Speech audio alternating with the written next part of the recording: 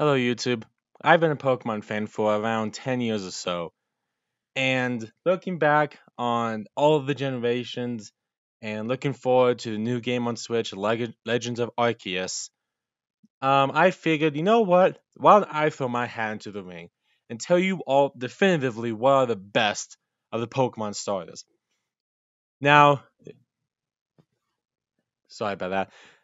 This is probably around the time when people will say, this is just my opinion, guys. Don't really take it so seriously. And to that I say, well, this is my opinion, so absolutely take it seriously. And if my opinion differs from your opinion, you're just wrong. You just have the wrong opinion. If you dare speak up about it, your house will be set on fire. So yeah, leaving that as a may, I'm sure you all know how a tier list works. S is the best, A plus is second best, C is average, and F is why I try anymore. But these are boring, so I'm going to change them to my own custom. F as in ass and ball. Cancer. These are the Pokemon that you don't even want to see on your team. These are just the most disgusting, egregious things known to man. And the fact they even went past the concept phase on Game Freak, let alone made it into the final game, makes you want to set yourself on fire.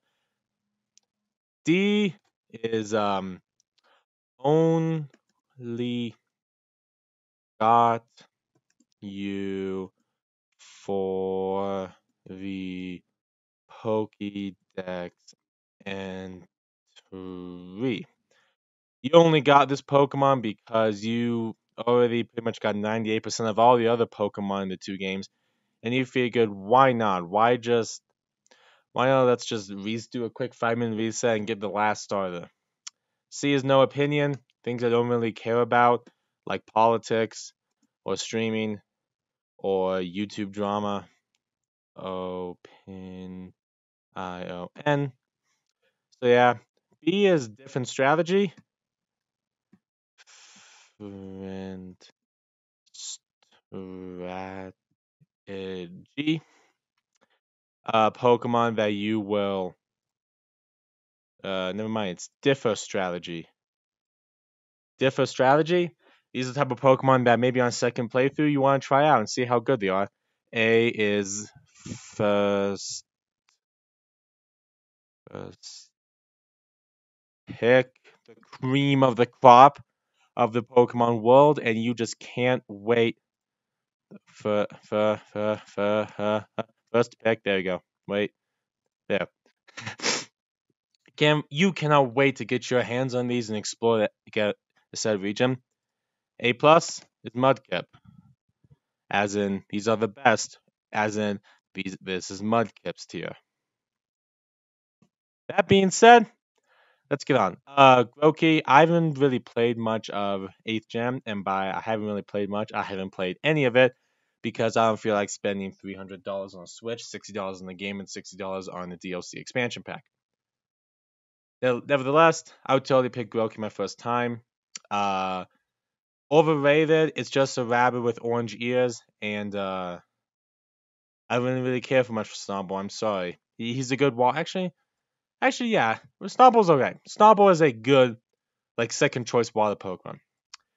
Tepig is definitely a very strong case. Definitely, of all the fire fighting types that I had, this one pretty much represented the most, in my opinion. I mean, look at this face. It's beautiful. People say a Tepig is ugly, and to that I say, well, you're ugly. How's that feel? Cyndaquil, definitely first pick for Cyndaquil on this. Actually, no. That Cyndaquil is a really cute Pokemon. Cyndaquil is a really cute Pokemon. I like it. And just the whole cute uh the, the whole like Flamezon's tag, the Flamezon's back are really intimidating, but it has this whole cute demeanor. I like stuff like that. I don't really care for Squirtle. I'm sorry, it's just a turtle. Same with Piplup, if I'm being honest. I'm sorry. These are like I don't dislike the Kanto starters, but Squirtle is just definitely the weakest one in my opinion. Like Charmander and Bulbasaur at least have their own like little niche. I mean, more so Bulbasaur than Charmander, but Squirtle's just this. I don't know. I don't really know how to describe it.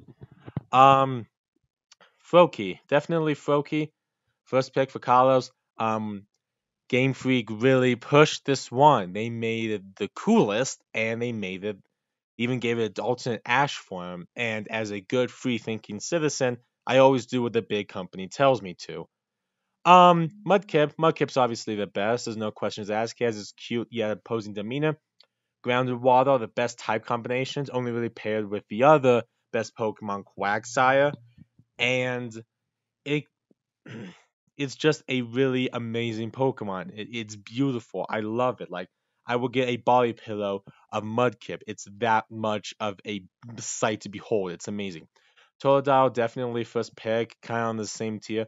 It has this cute yet intimidating look to it, and Crocodile and whatever its third evolution is are also good Pokemon. They're very imposing, but Totodile really captures the whole cuteness element of it that I think some Pokemon really should capitalize on.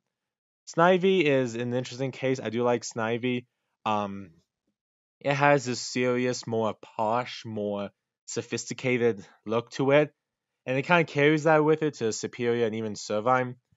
It's definitely a different angle to take a starter Pokemon, but I think it works really well for him since Snivy is more definitely looks more refined in its curves, while Tepic and Oshawott tend to look a bit more worn.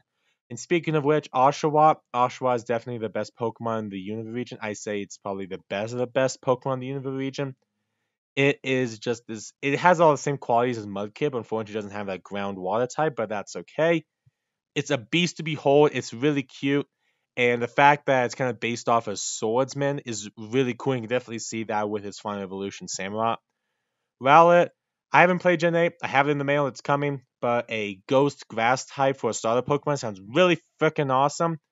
And out of all the bull crap that I really don't like about Gen 7, Rowlet is one of the few things that I do like. So we'll leave that there. Trico. Um, definitely. Definitely different strategy, Trico. It's probably the weakest. I'm not saying that as a bad thing.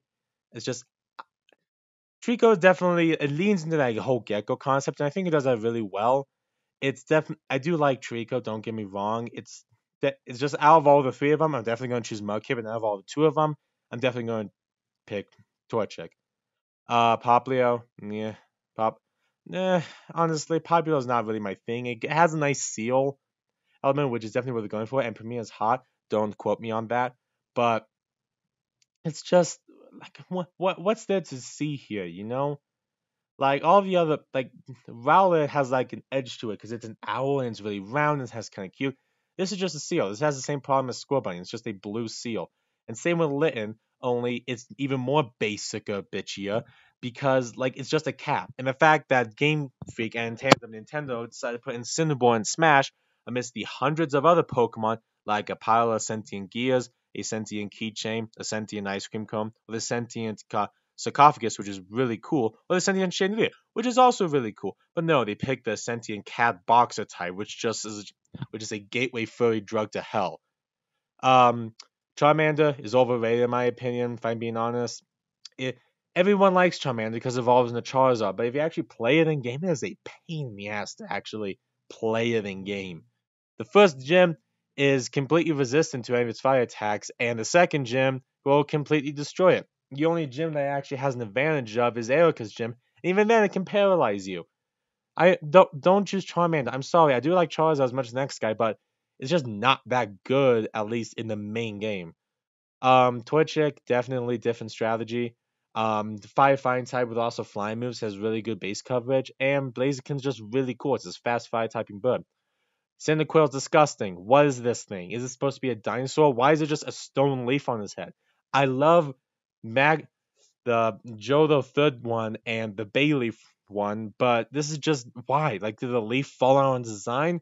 Like, what are these even little like green dot things? What are those supposed to be? Like, ew, get this thing away from me. Bulbasaur is great. I think it's up here with Mudkip.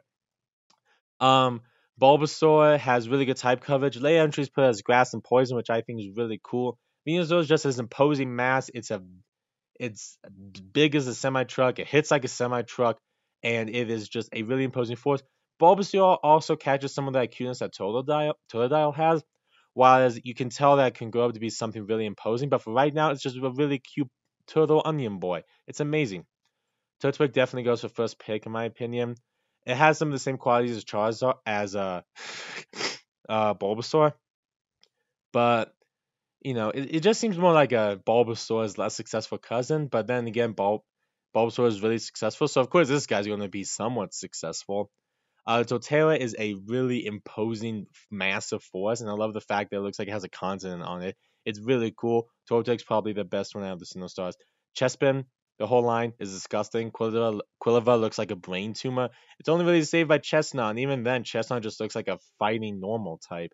You can't even really tell that it's a grass type if it didn't have those green streaks of highlight. Quill is mostly dangerous for Quilliva. Quilliva just looks disgusting, and I hate looking at it. I would hate to have this thing in my party. Don't put this thing in your party. Fennekin is normal. I don't really have any opinions against Fennekin. Breakston's a gateway furry, as like 70% of all Pokemon are, but Breakston is the most biggest offender of it because it looks like a 13-year-old girl, and the more I think about it, the more I feel uncomfortable. Chimchar, I don't know. I don't really give.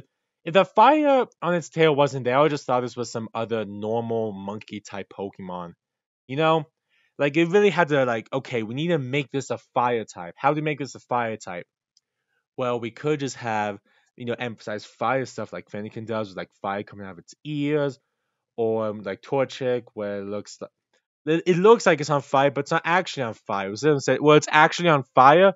Okay, we'll just put fire on the monkey's ass and make it look like it's on fire. It just seems lazy on Game Freak's part. I'm sorry. Um, but yeah, these is my tier for all of the Pokemon starters. And if you disagree with me, I will stab an ice pick in your eye. But yeah, this is the best opinion of all the Pokemon starters. Remember to like, share, comment, subscribe, hit the notification bell. And yeah, thank you all for watching my little spiel, and I hope you all have a wonderful day. All hail Mudkip.